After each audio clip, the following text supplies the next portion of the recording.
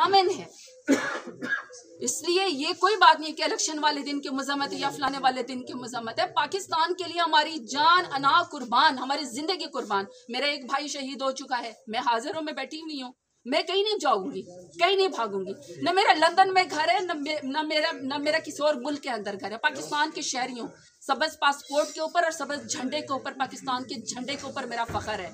ये फख्र मुझसे कोई नहीं छीन सकता, ये कोई मुझसे मेरा हक नहीं ले सकता। मैं पेशावर हाई कोर्ट से अपना इंसान, और आप मेरी जबान बंदी करेंगे और आप कहेंगे कि मैं वोट भी ना डाल सकूं और मैं इलेक्शन भी ना लड़ सकूं।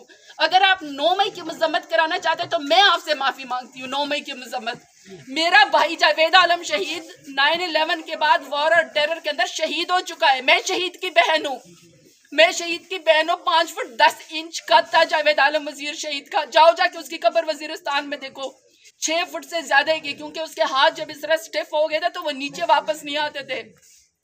हम शहीदों का जो है, मैंने उठाई हुई अपने भाई की लाश। हम शहीदों की बेहुरमती कैसे कर सकते हैं?